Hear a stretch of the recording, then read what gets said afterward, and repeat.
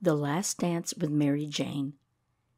Mary Jane didn't have many hobbies, but dancing was the one thing that she enjoyed more than anything else.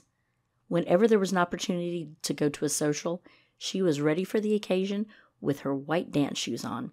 This upcoming dance was special. It was a weeknight dance, which was unusual for Mary Jane to attend, as she typically only went to the Friday and Saturday night dance halls. However, this Halloween fell on a Wednesday. It was also less than a week from her 19th birthday. She had had the sneaking suspicion that her boyfriend may have something special planned for her. They had met nearly 2 years ago at a Labor Day picnic at the town square. Peter had worked for her uncle before the textile strike. Even though there was tension between the union and the industry bigwigs, the picnic was a time of peace and relaxation during such an exhausting period. Their eyes met over her mother's homemade potato salad. You can't get much more romantic than that. Peter was a strikingly handsome man, around the age of 21, with a rugged jaw, chestnut brown hair, and emerald green eyes. The hard work at the textile mill had made his body toned and strong. He was immediately drawn to her ice blue eyes and innocent smile. She was a delicate, pale, blonde flower next to his brawny, dark physique. Their quiet conversation spilled over into the night as he asked her to accompany him to the Labor Day dance that evening at the Liberty Grove Hall. The two stopped dancing only to take a few sips of punch and engage in some pleasant conversation. They were soon inseparable, with every weekend spent at any number of dance halls in the neighboring towns. Their dancing was a picture of fluidity, as their bodies became one on the dance floor. Watching them waltz was to see poetry in motion. As Halloween of 1934 approached, Mary Jane was thrilled as she was deciding what she and Peter would dress as for the dance. They often matched when they attended social affairs. If she wore an orchid dress, he would have a matching tie and pocket square. Their appearance was as sequined as the Lindy Hop. Mary Jane had the idea of them going as a bride and groom. She could use the dress that her mother wore at her wedding. Peter could use his brother's suit from his last wedding last summer. It was all set. To make the outfit complete, Mary Jane used the money that she'd saved from her babysitting neighborhood children to buy a new pair of dancing shoes. She was so proud of her new silver T-strap Cuban heel evening shoes that were just like the ones that Ginger Rogers wore. She stood in front of the mirror, twirling in her mother's dress and her new shoes. She wore her favorite perfume that smelled like geraniums. Tonight was sure to be magical. Mary Jane wasn't the only one who bought something new. Peter arrived at Mary's house in his recently purchased 1934 Hudson Straight 8. The ticket price of just under $700 was a hefty sum for Peter to manage, but he had been saving every penny for the last 4 years to get it. This car was a beauty with 108 horsepower under the hood, and it had an enclosed baggage compartment, 3 head beams. He was like a kid at Christmas time with a new toy. He hopped out of the driver's side door with a rag in his hand to polish the headlamps and the daphne green fender before knocking on Mary Jane's parents' door. His hair was slicked back with a pomade like Clark Gable in It Happened One Night. He managed to grow a modest mustache to mimic the one that Gable had in the movie. However, his mustache was quite a bit sparse. He skipped to the porch and gave the doorbell a ginger knock. His breath was taken away as the door opened to reveal a stunning Mary Jane as his bride. He surprised her with a bouquet of geraniums tied to a white satin ribbon. After all, what bride costume would be complete without a flower bouquet? She was ecstatic. They both awkwardly giggled at each other as they headed toward the car. Peter opened the door for Mary Jane, and then he popped into the driver's seat. A few small flakes of snow started to drift down upon the windshield. "The snow came early this year," remarked Mary Jane. Before they'd made their way to the Liberty Grove ballroom, Peter removed a pewter flask from his jacket pocket and took a long swig. Visibly upset, Mary Jane snipped, "Do you have to do that right now?" To which Peter replied, "It's not prohibition anymore." This would set the tone for the rest of the evening. What had hopes of becoming a wonderful, fun-filled evening was slowly turning into one of bickering and frustration. During a foxtrot, their tiff turned into an all-out squabble.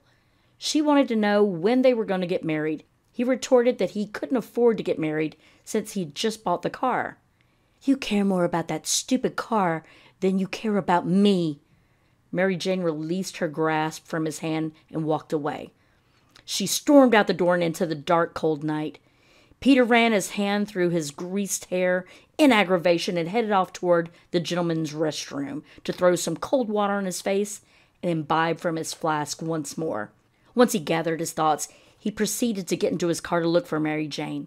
The snow was falling lightly onto the ground, and he knew that Mary Jane had only a light shawl over her shoulders to keep warm. By now, Mary Jane had briskly walked about a mile toward her home on Damien Avenue, which was about 9 miles from the ballroom. She shivered from the cold, and her feet began to blister from her new shoes that she hadn't broken in properly yet.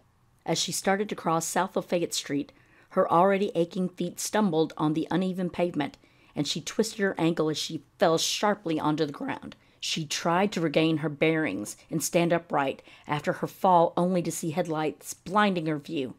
She held up her hand in front of her face to shield the light from her eyes as well as the car from her body. Before she could get out of the middle of the road, the oncoming car struck her, knocking her into the adjacent ditch. In an instant, her life was over. The car came to a screeching halt.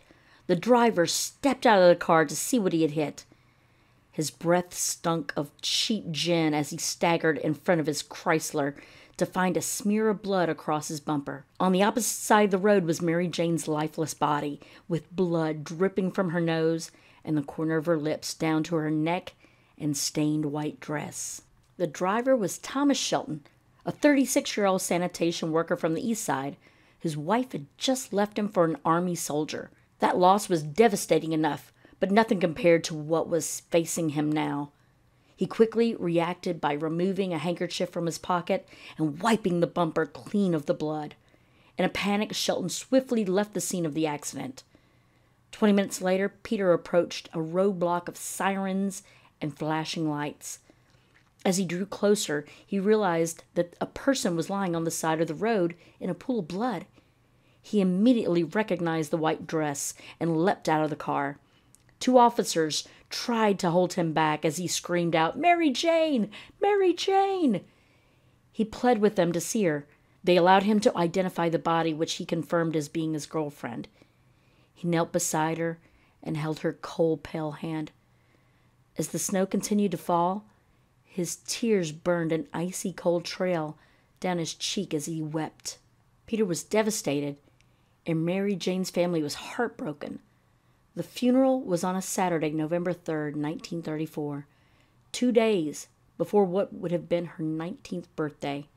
She was buried in a beautiful white party dress with her brand new silver dance shoes. Albert Church was in charge of the gravediggers, and when they decided to strike, it was his duty to retrieve the bodies and bury them in a temporary grave at Revival Cemetery until the strike was over, and then the bodies could be permanently interred in their proper lots. The gravediggers' strike dragged on for months.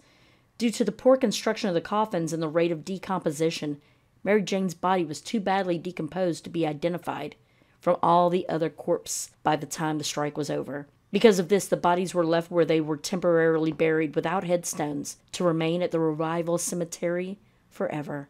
Time stood still in the Revival Cemetery. Months flew off the calendar with seasons fading from one to another.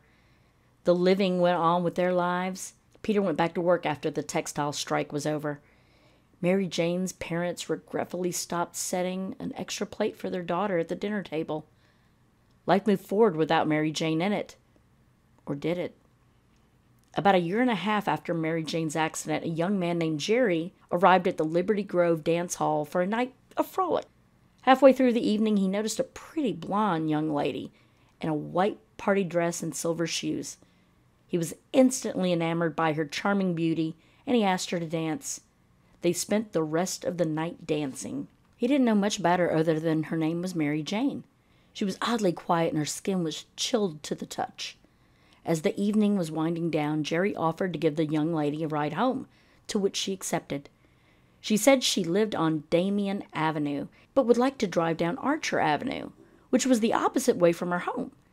Jerry didn't think much about it at first, since it was a lovely warm evening and his car's top was down. They seemed to be enjoying the ride, but when Jerry tried to break the silence with small talk, Mary Jane only responded with short answers. Suddenly, Mary Jane startled Jerry by insisting that he stop the car. "What's wrong?" he asked, alarmed. Before he could get a response, Mary Jane had exited the car and crossed the road. She seemed to disappear behind the gates of the cemetery. Jerry got out of his car to follow her, worried that it might not be safe for a young girl to be alone in the dark. But when he reached the gates, he realized that they were locked. There was no way that anyone could have entered or exited the cemetery. Where could she have gone? It seemed as though she disappeared into thin air. It wouldn't be the last mysterious appearance that Mary Jane would make. It seems that she enjoyed dancing and death as much as she did in life. She would go on to be frequently seen at dance halls throughout the city. She would disappear as inexplicably as she appeared. 6 months later, another young man and his brother saw the enchanted young lady in a white dress and silver shoes dancing as carefree as can be. The one brother, Edward, had finally worked up the gumption to ask her to dance. They danced for the remainder of the night, and as the evening was ending, she asked them if they could give her a ride home. They happily agreed and escorted Mary Jane from the ballroom. They squeezed into the front seat with Mary Jane sitting in the middle. Once they reached the front of the cemetery gates, Mary insisted that she needed to go. When asked where she was going, since there was no house to be seen, she replied, "Where I'm going, you can't come." She headed toward the main gate and was gone. The brothers were dumbstruck and speechless. She had disappeared right before their eyes. Time and time again, a young man would happen on a melancholy yet alluring young lady at a ballroom, and as the ending drew close, she would accept a ride from the gentleman, and each time she would disappear near the revival cemetery, either by exiting the vehicle or vanishing toward the gates or from the car itself. It was like a broken record that continuously looped without fail. They all agreed that she was cold, both physically and emotionally. A few years later, another young man named Vince was preparing himself for a Saturday night on the town. He put on his favorite gray double-breasted suit and bright blue tie and matching pocket square. His hair was waved back from Brill cream, and his top was down on his Chevrolet. He was headed to the Old Henry Ballroom, which had used to be named Liberty Grove a few years prior. With the new ownership of the dance hall, some of the biggest bands of the day performed there. Tonight was no exception, with a Chet Barris big band. As soon as he arrived, he spotted the cute blonde girl who was standing by herself against the wall by the punch bowl table.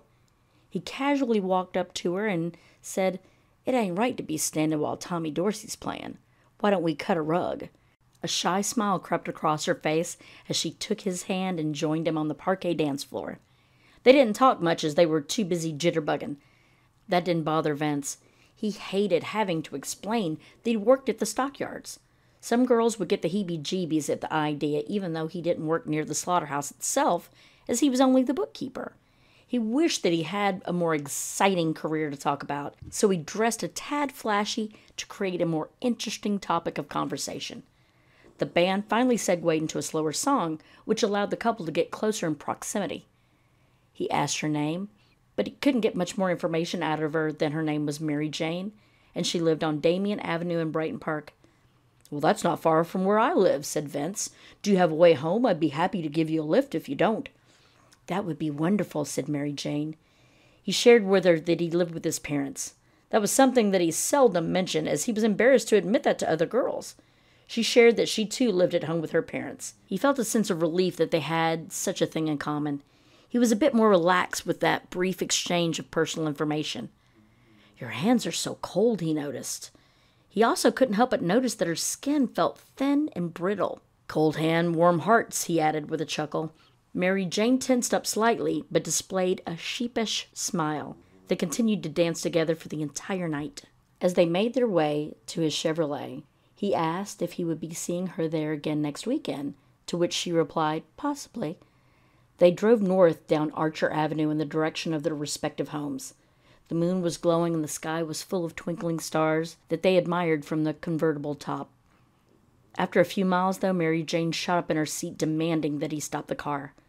Vince pulled the car over to the side of the road, just outside of the gates to the Revival Cemetery. Vince was bewildered by her urgent request, but conceded. Mary Jane opened the car door and stepped toward the gates. Vince asked, "Where are you going?" Mary Jane turned her head softly and said, "I have to go, but you can't follow me." When she reached the gates, she grabbed onto the iron bars to the side of the cemetery door. She vanished right before his eyes. Vince had to inspect the area for himself. Could that be? He couldn't be hallucinating. He was as sober as a judge, as he'd not had a drink all evening. But who'd believe him? She must have slipped out of his eye line somehow. He looked at the gates where she'd had her hands, and they appeared to be seared in the very spot she'd been holding. How odd. He got back into his Chevy and rode up and down Archer Avenue for the next few hours to see if he could locate the blonde beauty, but she was nowhere to be seen. As dawn was approaching, he gave up his search and headed toward home. But first, he wanted to drive to the address she had given him earlier in the evening. Most of the houses on the streets were practically identical, with only noticeable differences being the adornments on the yards and the color of the front doors. Vince noticed that a light was on in the house, so he rang the doorbell. He hadn't considered his disheveled looks when the door opened to a middle-aged woman's surprise. Her confusion grew when he asked if Mary Jane was home. The woman, who looked as though she may be old enough to be Jane's mother, answered a hurried no. Over her shoulder, Vince noticed a photograph of Mary Jane on the table in the foyer. He asked, "Excuse me, but isn't that Mary Jane in that photograph there?" The woman was puzzled, but quipped, "Yes, she died in a car accident 4 years ago." Pardon me, but who are you?" Vince was now beyond stunned, but he had enough wherewithal to muster a lie. "I know her from school, and I haven't seen her in a while, and I've been out of town." That seemed to be the only conceivable reason for his query and lack of knowledge about her death. The woman apologized. "I'm sorry to be the one to tell you of her passing. She died of a hit-and-run accident as she was crossing the road one night after a dance." Vince was visibly shaken as this news took his breath away. He somehow gathered the words to say, "I'm terribly sorry to hear that." The woman went on to add, "If you'd like to visit her grave, she's buried in the Revival Cemetery on Archer." Vince stumbled over his words. I know of it. I'm so sorry. I'm so sorry for your loss." He bid her good day and turned to walk back to his car. He sat in the driver's seat, frozen in fear. He knew that he'd been dancing with her. He touched her. He felt her skin, a very, very cold skin. Her skin was pale as the moonlight and paper thin. This experience had petrified him so that he vowed to never return to the O. Henry ballroom again. Not only did he keep that promise to himself, he never stepped on another dance floor again, even at his wedding 5 years later. She had only been seen a few times more as the era of the big band music that she loved so much had come to an end. But that would soon change as her grave was disturbed. The unmarked graves and term graves that had not been kept up to date were about to be moved to the back corner of the cemetery. Once that began, an increase in activity was seen in the area. It was a bitterly cold winter night when a cab driver picked up a young lady right outside Willowbrook Ballroom. This was the same ballroom that had once been known as Liberty Grove, as well as O. Henry Ballroom. Despite it being quite inclement weather, the woman was wearing a lovely white dress and a light shawl covering her shoulders. She climbed into the back seat of the taxi and said she needed to head home, which she said was down Archer Avenue, and motioned toward the road ahead. She was quiet, only speaking to answer the driver's questions. She appeared to be a bit confused and disoriented. She seemed in a daze, and some of the answers that she gave the cab driver were incoherent. The one sentence of clarity, though awkward, that she muttered was, "The snow came early this year," pointing toward the shack across the street from the cemetery. At that moment, she shouted at the driver, "Here!" The cab driver slammed on the brakes. He turned around to see the back seat empty. No doors had opened or closed. She was gone. All that was left of her was the smell of geranium-scented perfume in the air. He knew he couldn't be imagining her. He distinctly remembered how her icy blue eyes cut right through him. He recalled her honey blonde hair that brushed her shoulders with a slight curl at the ends. How could it be possible that she just dematerialized in the car? The years may have passed, but Peter never forgot about Mary Jane. His guilt had imprisoned him. He developed a very heavy drinking habit to mask his constant pain. He needed to numb himself and stop the constant images of Mary Jane's lifeless body laying on the side of the road that played in his mind like an old movie. Those images haunted him to this day. They were burned into his brain. He replayed every moment of that evening in his head over and over, wondering if he had just done this or done that, maybe she would be alive today. He carried that burden of her death with him. Even though Mary Jane was dead, she still replayed that evening again and again as well. It was as if she was trying to find that person responsible for her death, but to no avail. Each night that she repeated, she met a new man who would kindly give her a ride to her new home at Revival Cemetery. She took the same path each time with the same recurring ending. October 31st brought back memories for Peter. He spent every Halloween since her death at a little beer joint right across from the Revival Cemetery. He wanted to be close to her, as close as he could be. He ordered the same drink each Halloween, a Bloody Mary. It may seem macabre, but he felt it was endearing to her memory. This Halloween he sat at the end of the bar with his Bloody Mary staring back at him. This was a special evening because it was the 10th anniversary of Mary Jane's accident. His trance was broken by the sound of the tavern door slamming and a big, boisterous cab driver stampeded in demanding, "Where did she go?" The bartender looked at him puzzled and asked, "Who?"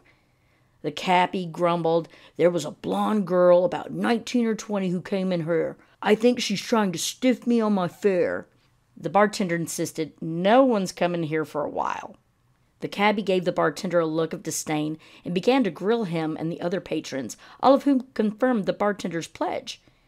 He described her as wearing a faded wedding dress or something like that, and that she was quite moody and cold. "She said she was going home, but she had me stop in front of the graveyard," the cabbie continued. "You can look around if you like, but everybody's right here," the bartender said, motioning to the few people sitting at the bar.